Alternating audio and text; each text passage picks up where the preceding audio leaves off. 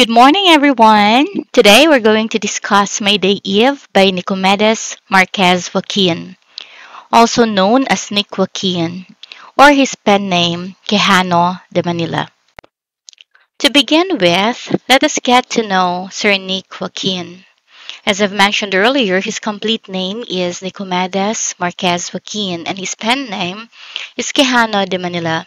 But I think the younger generation now know him better as Nick Joaquin. He was born on May 4, 1917, and he was awarded the National Artist of the Philippines in 1976 under the regime of the late dictator Ferdinand Marcos. Joaquin, who at first did not want to receive the award, finally relented. He accepted the award and requested the release from political detention of an imprisoned fellow poet and journalist, Jose F. Lacaba. This was, of course, granted. In 1966, Joaquin received the Ramon Magsaysay Award for Journalism, Literature, and Creative Communication for exploring the mysteries of the Filipino body and soul in 60 inspired years as a writer. Obviously, Nick is a Filipino writer, historian, and journalist, and he is best known for his short stories and novels in the English language. He had coined the term Tropical Gothic. This is to describe the tradition of the Filipino people, which was shaped by the spiritual pull of Spanish Catholicism, the violence and promise of American colonialism, the profound destructiveness of the Pacific War, and the turbulent beginnings of the post-colonial era. On April 29, 2004, Sir Nick Joaquin died of cardiac arrest in the early morning in his home at San Juan, Metro Manila. Before we begin discussing the story Mayday Eve, let's get to know our characters, our main characters. We have Doña Agueda. She is a beautiful, young, bold, willing to take risk kind of girl who was willing to test the superstitious belief. As mentioned, she is beautiful and attractive, but then this woman had lost her luster in the years of bitter marriage to her husband. The next character that we have is Don Badoy Montilla. He is the husband of Don Agueda, who seemed to repent the bitter years he might have given her. He was thinking because Doña Agueda had passed away, perhaps he wasn't a good husband, etc., etc. But in the end, after hearing the stories about him as told by Doña Agueda to her daughter and grandson, he had come to realize or to accept or to acknowledge that he viewed her as a witch. The third one is Anastasia. She is the elderly servant in the house of Don Badoy, who was the host of the party, who told Agueda of the power of looking in the mirror to see one's future husband. And then we have Doña Agueda's daughter. She was not named in the short story, but she is a vain young girl who is deeply interested in her mother's story. But well, who isn't interested in her mother's stories, right? In our parents' stories. We would always be curious how they met. What sparked the romance? What keeps the romance going? And those sorts of curiosities. And then the last one is Voltaire. Voltaire is a young man who was to try what Doña Agueda did in front of the mirror. But then he was seen by his grandfather, Don Badoy. And then we would wonder, if it was us, would we really look at the mirror and ask the mirror, mirror, mirror, show me the man that I would be marrying? Or mirror, mirror, show me the woman that I'd be marrying? Shouldn't we be afraid? Will we be afraid? Are we afraid? Will we try? We would know as we discuss the story May Day Eve. So let us begin. May Day Eve. In the late 1840s, that's the setting of the story of Joaquin. During the May Day Eve, as there was a party in the house of Don Badoy, dancing must stop at 10 o'clock in the evening. When the celebration was over, the guests started to decamp. They will go to each assigned room, no? The girls went to their bedroom, while the boys, who just came from the university, continued what they were chatting, and they continued their drinking. We have to understand that in the setup of the story or in the setting of the time of the story, there is a different rule regarding the girls and regarding the boys. So when the governess or the one in charge of the girls tell the girls that the evening is done, they have to proceed to their room. While the boys, obviously in the story, they have another agenda. And so, as I've mentioned earlier, they continued their drinking and chatting. Following the directive of the elders, the girls gather in the big room. And so, as they gather, Anastasia, the older servant or the old servant of the house of Don Badoy, would tell them stories of witches, which of course would scare the girls. In the 1840s, they're still using candles and lamps to light the surrounding. Even now, if you have enjoyed it or if you had experienced it, I cannot say though that all of us had experienced it, but during brownouts, we enjoyed telling each other horror stories. And then I don't know why, the girls love listening to horror stories, but in the end, they have to ask each other's presence in the bathroom, in the comfort room, because they're too afraid to go alone. Anyway, let's continue. In one of these stories, even when the daughter of the mistress of the house tried to sash Anastasia, the latter was still able to tell the girls about the power of a candle and mirror in telling one's future husband. If you remember earlier in the introduction, I've told you about this superstitious belief or this belief that on a May Day Eve, we are to light a candle, face a giant mirror, and ask the mirror to show us the face of our future husband. Would you do that? I wonder. Upon hearing that story, if you remember I asked you earlier, will you do it? Agueda was so curious. So the curious Agueda wanted to try the ritual despite the warnings of the other girls. Masarap ang bawal, as we put it. The more they try to stop us, the more that we would want to try something. I don't know, we call it reverse psychology. And so, since Agueda wanted to do the ritual, Anastasia then instructed her how to do the ritual involving the mirror.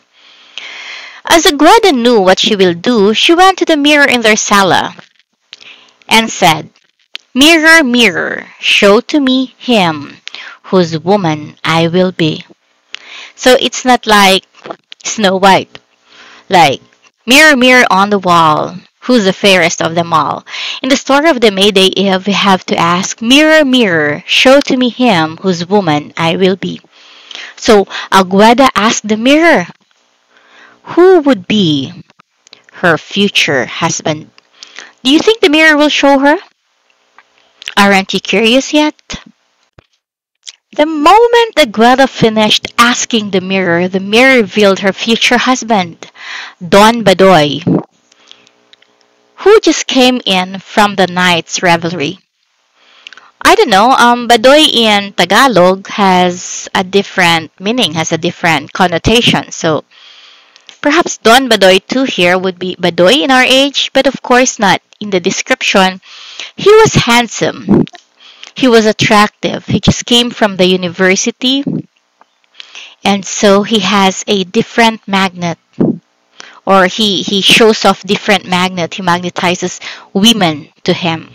As he was walking into the sala where Agueda was, he was mesmerized by her beauty. And he tried to talk to her. But then, during this particular night, she tried to evade him. Is it pakipot?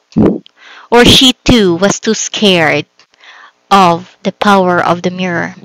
She evaded him. Iyang giiwasan. Don Badoy fell in love with her there and then, vowing to marry her. No, it's like seeing a beautiful woman and would say, pakaslan ko ng bayhana bay, and stuffs like that. So he fell in love. Will he woo her? Will he really be true to this vow of marrying her? Let's continue. Don Badoy pursued her. Gipanguyaban yun day siya. Niligawan talaga, di ba? And in the end, they got married and had children.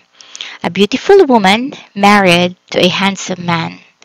Isn't that lovely? There was no direct mention on the state of their marriage, though, in the story.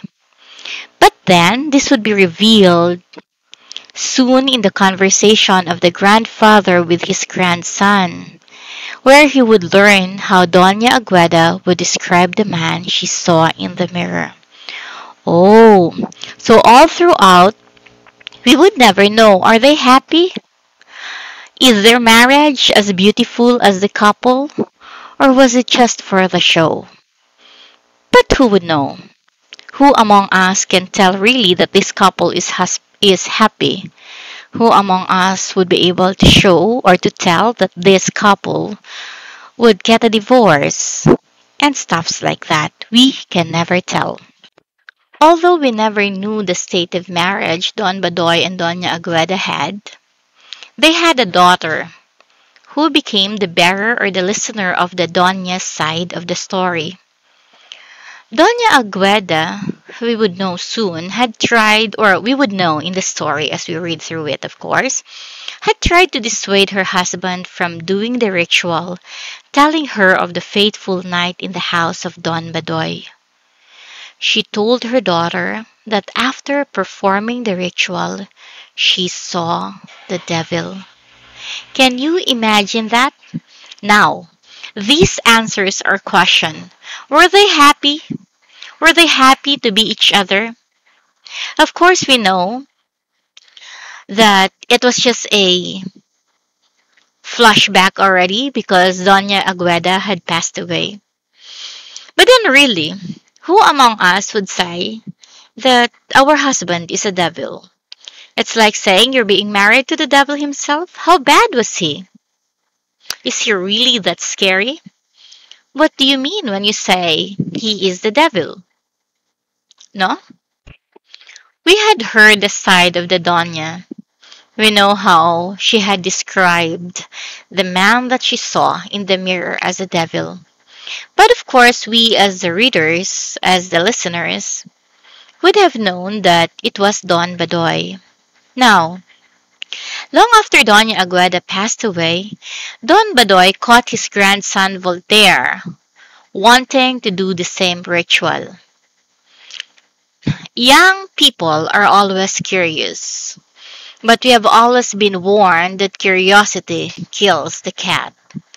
Anyway, the young man told the old man where he had learned of it, telling his old man or his grandfather along the way that Doña Agueda had mentioned that instead of seeing her future husband, she saw the devil. So it was consistent.